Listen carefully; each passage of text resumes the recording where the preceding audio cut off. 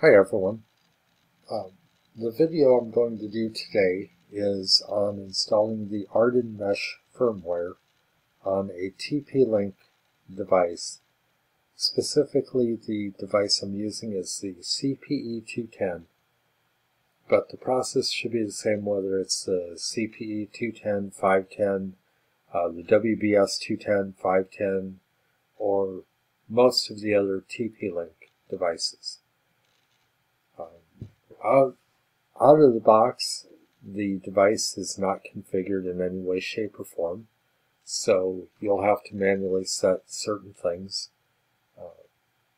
If you look at the TP-Link router on the back, it'll have in pretty light gray text, it'll say Pharos 2.4 gigahertz, 300 megabits per second outdoor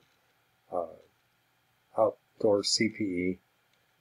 And then it'll have an IP address. In this case, it is 192.168.0.254. We need that because we have to manually set up our computer to be on that same subnet. So what I'll do is I will come down to my network. I'll right-click on this, open Network and Internet Settings.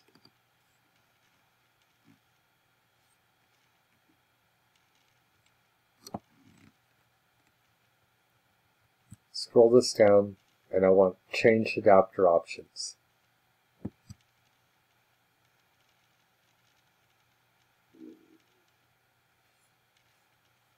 Then I will right-click on the Ethernet, and I'll choose Properties. Now there's more than one way to do all this, but this is the easiest way I know of. I will click on the Internet Protocol version 4 TCP/IP v4. Click Properties again. I want to choose Use the following IP address, and I'm going to type in 192.168.0, period, and I'm going to use 2. When I hit Tab, it fills in the subnet mask. That's all I need.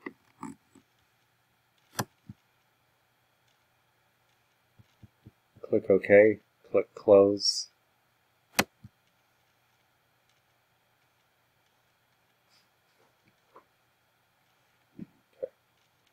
So now I'm going to open up a browser. I've already got Edge open. I'm going on the assumption that you have already downloaded the AREDN mesh firmware. If you have not, then you'll need to go to arednmesh.org and find the appropriate firmware for your device. I've already downloaded it for mine, so I'm past that point. I have a browser window open. I'm going to type in 192.168.0.254. You're going to get this warning because you're trying to go to a secure site and you don't have a certificate. Just click on Advanced, click on the Continue. It's an empty router in your home LAN, so it's okay to do this. Okay. This is your default screen. So you can put whatever you want in here.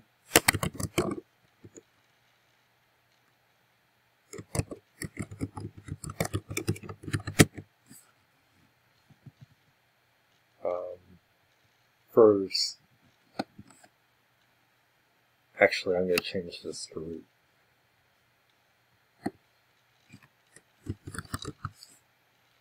What I did is I'm using the password that I plan on using after I flash AREDN mesh on there, AREDN on there. And root is the username that AREDN uses. Using the same password I'm going to put on later on anyways. The reality is this: it doesn't matter what you choose, because when it flashes it, it erases everything, puts its own firmware in, puts its own configurations in, and you have to redo the whole process anyways. So the password gets wiped out anyhow. So I'm going to log in. Okay, so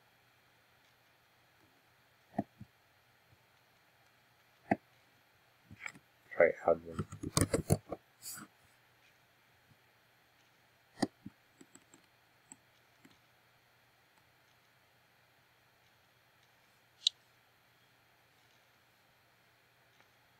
Okay, I'm going to pause this for a minute.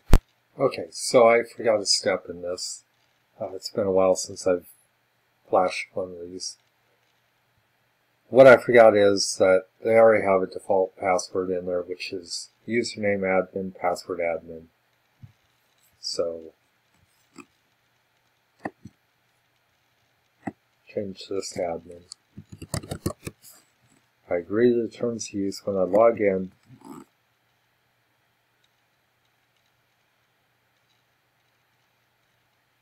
now it prompts me for the new information. So I'm going to say root.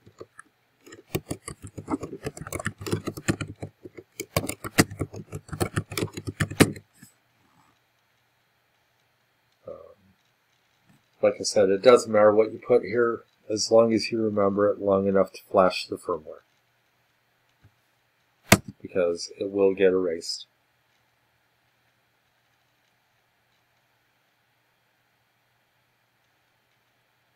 Okay, so right now I am looking at the router and all the lights are on.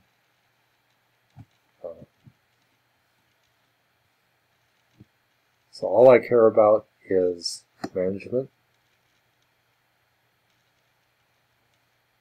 I believe.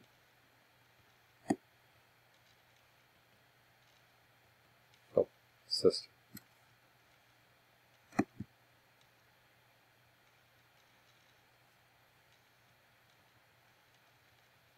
Okay. So I want firmware update.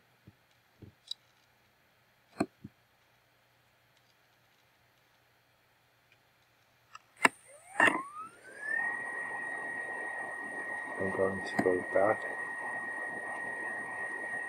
I've already got it saved. I have the AREDN mesh that I want, which is this one, because I am doing this on a version 2. So I'm going to click open. I'm going to click upload, and it is uploading the files. Now it's going to take a few minutes. So it comes up, it says new firmware version is 000 build 2020 1206 release 11/12/57 or 1/12/57. Doesn't matter what you do here, so I'm just going to say keep. It doesn't matter because this isn't an AREDN. Okay. Okay, so we'll try this again.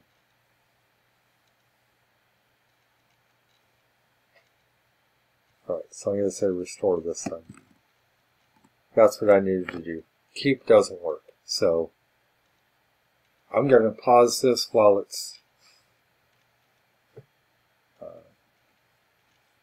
going, and then I'll come back to it. A brief little snippet here. You saw it doing the writing firmware when I said I was going to pause it. Now it's rebooting. On the device, I see one light flashing, and that's it. So I'm going to pause it again until it's done rebooting.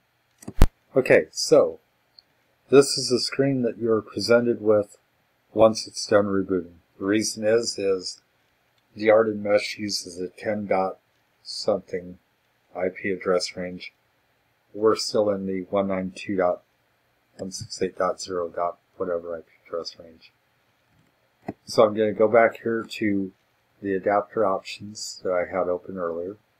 If you don't remember how to get to it, it's right click on your wireless, go to settings,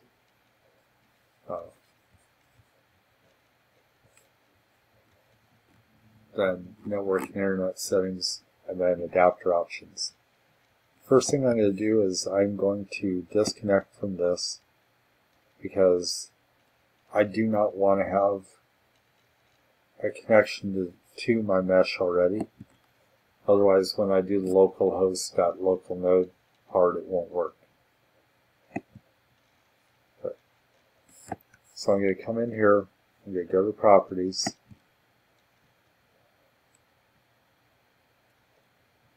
go back into the Internet version 4, click Properties. I'm going to choose Obtain on both of these. Click OK, click Close. Now it is getting the IP address from the router, from the TP-Link. So you see that it's a new network. I'm going to say yes on this. I do that because this computer is going to be on the mesh, and so I want to make sure it works. Now, there's multiple ways of getting where we need to go. I'm going to do this. I'm going to say local node dot local dot mesh colon 8080. Takes me to my status page. You see no call 100 101 50. That's because it hasn't been configured. So I click on setup, type root HSMM. That's the default for the node. So all I care about is this right here. I'm going to change this to WB0TSG because this is Brad's node. I'm going to put in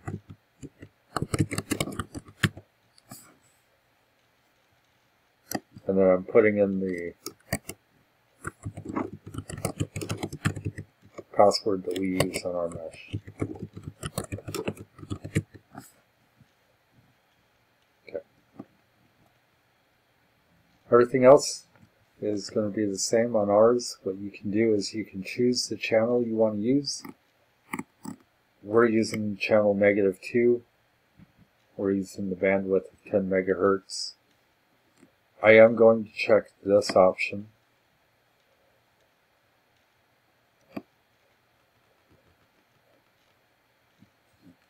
I'm going to come down here and I'm going to change this to America Chicago because we're in that area. If I wanted to, I could put in his LAN settings, but his latitude and longitude, but I won't do that. He can do that if he wants to. I'm going to click Save Changes, and it is rebooted.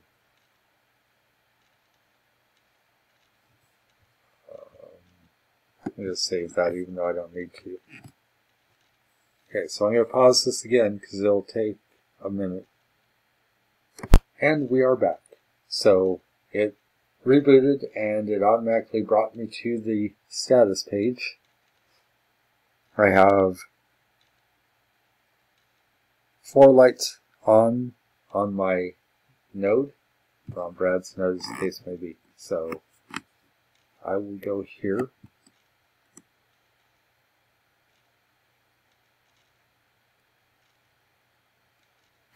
Just to show you the mesh is active. So it's seeing